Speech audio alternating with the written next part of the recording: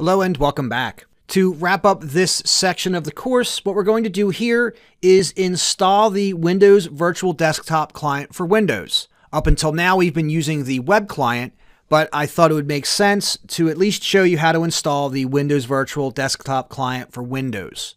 Now, to get the Windows Virtual Desktop Client, I'm going to copy this link address here. And you can see it's aka.ms/WVD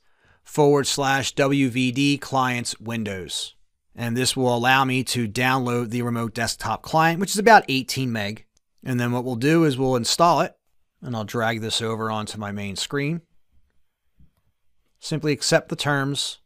And I'll install for all users. And at this point, I'm being prompted to make changes to my device. Yes. And we'll launch it. Now what I'll do is I'll go down to my taskbar here and drag it over.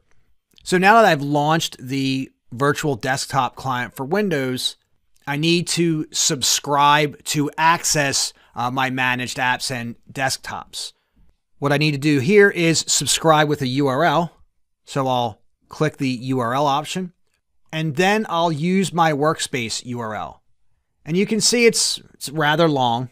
It's rdweb.wvd.microsoft.com/API/ARM/feed discovery. The full unwrapped workspace URL is now on your screen, so you don't have to look at it all wrapped up. And then what we'll do is we'll next it. We'll sign in as Mike McDermott.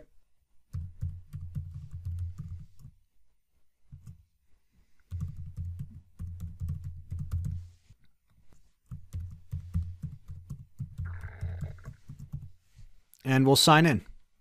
Now, I'm not going to make changes to my device, so I'll just know and sign into this app only. And there we have it. So we can access the workspace through the web client and through the Windows client. And with that, we'll call it a wrap.